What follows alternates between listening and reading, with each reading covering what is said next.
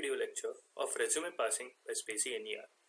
Generally, when we talk about NERs, we especially talk about Spacy. The first question that you might think is, what is NER?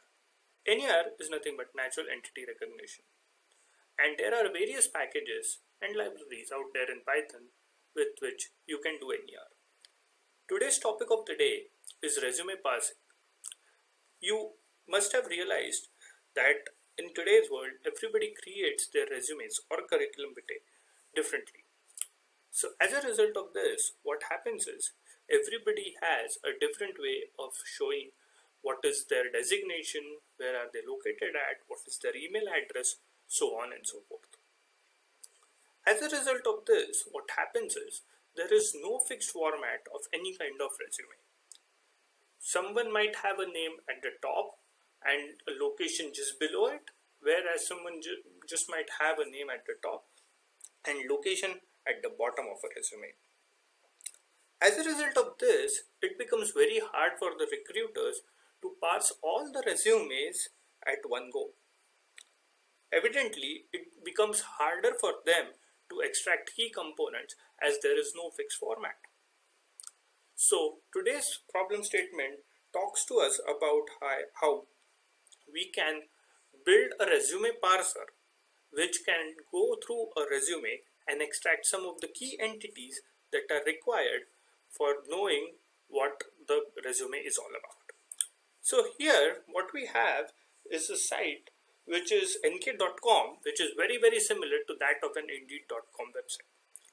Generally, why are we trying to solve this problem through a machine learning solution is a question that everybody might be thinking of. Let's take a very simple example, right? So let's say that in a day on nk.com, we get uploaded about 500 resumes. So somebody will upload 500 resumes to a particular site. Now, these 500 resumes will be of different format and of different kinds. They might not be all of software engineer or data scientist or software developers. They might be of a solution architect, a director, or even a VP of engineering. So how do you sort through all of these resumes, parse the data, and give the right candidate the right job opportunity? It becomes very hard.